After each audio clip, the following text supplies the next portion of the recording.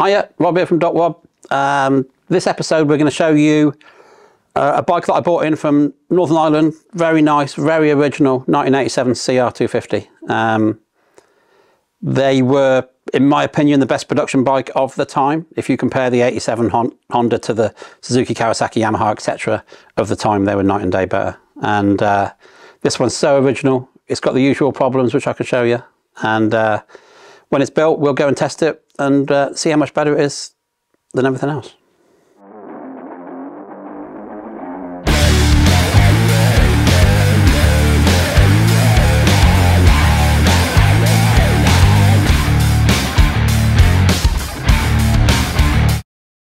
So this particular 250 Honda, it's very low hour. It's got original paint on the frame. You can still see the VIN number, the sticker on the other side, which is a real good indicator for us if a bike's been messed with too much.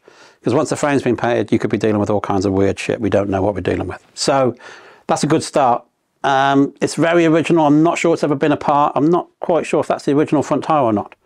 So what we're going to do is go through. These had the problems with time. Worst being the magnesium in a clutch cover, water pump cover, just rotted. People left water in them and it's not good, or people ran them without antifreeze at some point over the last 30 years, however old this thing is. So I'll run you through that.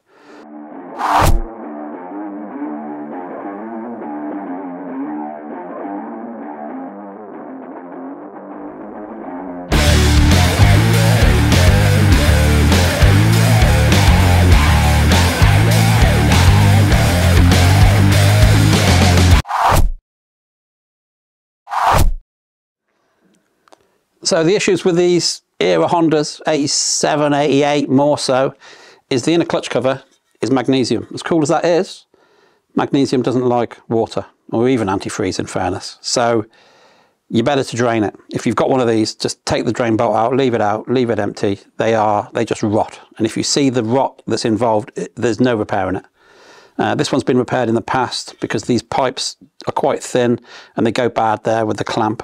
This guy's inserted some copper pipe. It will work. I mean, Jesus. In fairness, the guy who sold me the bike told me it had a rotten water pump, so it's no surprise. When I dug it out, and I'm like, oh, it might be repairable, until I saw, you can see daylight through it. And that's when the oil's milky, and you're like... Now, you can repair some of these with owl dye and whatever. I won't. I did some homework, searched out. You can still buy these covers, from these cases from Honda. They're like £210 or something. But while searching it, I found from China, you can buy a replica one for like 45 quid. Got to be worth a try. So we've got one on the way and I'll let you know how it gets on. I mean, it's only got to do a job. So if that works, happy days. So we'll replace that casing. All the water pump is all blasted up nice, actually. That'll go again. So new seals, new bushes. We're going to run Honda Racing clutch ignition covers just like it had back in the day. And so that'll be the first major problem fixed on the bike. Apart from that, it's just aesthetics, really. Just make me happy.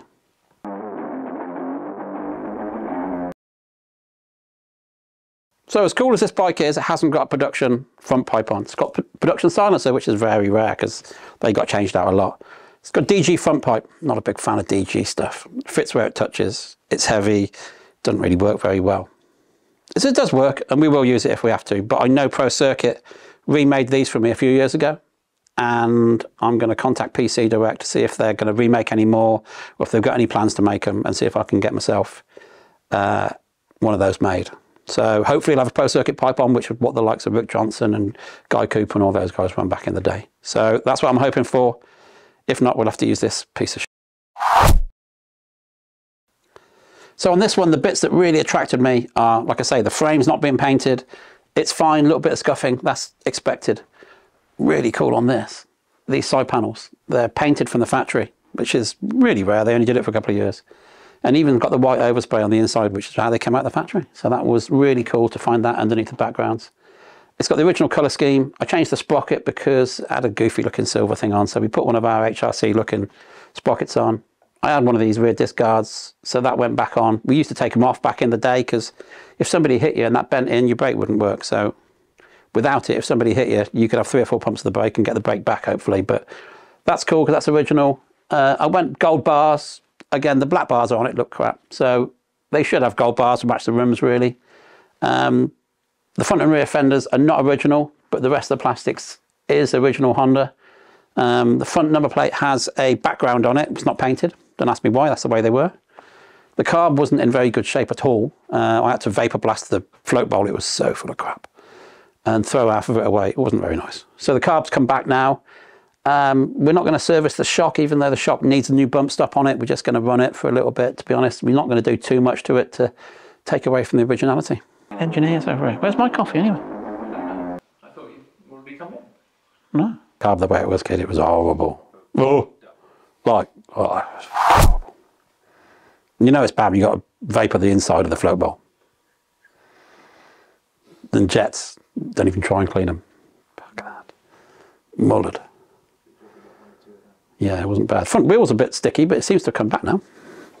So for you youths who don't understand what these forks are, a conventional 43mm Showers, really good fork. Plenty of flex, they just match the bike really good. A lot of the faster guys back in the day used to run a WP front end. Stiffened it up a lot for the fast guys, but for your average Joe, these forks are mint. They came on the 87, they improved them for the 88, and it wasn't much of an improvement. 89 they went upside down, and they were awful things. Awful, awful, awful. But they did it because everybody wanted to look like the factory teams who ran upside down forks. But these are mint, they're 43mm. A big worry on these bikes is you need to check underneath the gators, but these are absolutely brand new. The gators are original Honda, because the ones you buy, the aftermarket ones, are quite hard plastic. They're not as good. And like I say, it's got an original made in Japan Bridgestone front tyre. Now you can't buy made in Japan tyres over here. So I think that's original. I don't think it's ever been off the bike, which is incredible really. It's quite hard. So to recap, we're going to try and get a pro circuit front pipe for it. Front brake hose ain't the best. Needs either cleaning up and some new heat shrink, or a new hose. I'll have a look, see what we've got here, see if we can find something for that. It works fine, it just ain't the prettiest. We're going to put the new China-made ignition cover, inner clutch cover, water pump cover. We're going to run Honda Racing our cast clutch ignition covers just because they look cool. One of our HRC style front gear levers. And then we're going to go and run it up, and I think we might go and do a test. We've got an 07 CR250 on build, which is one of mine. So we might go and do a back-to-back 20 years on, see how much they improved in 20 years. So we'll get our resident test boy to go and do a few laps on both and put the stopwatch on them, see how they go.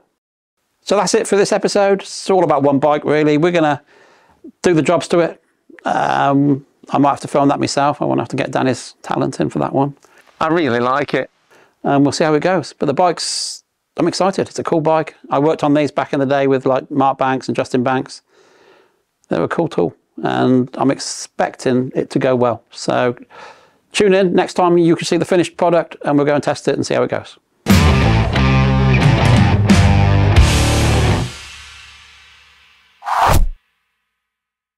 Oh, I forgot. Like and subscribe, all that, please. It does really help.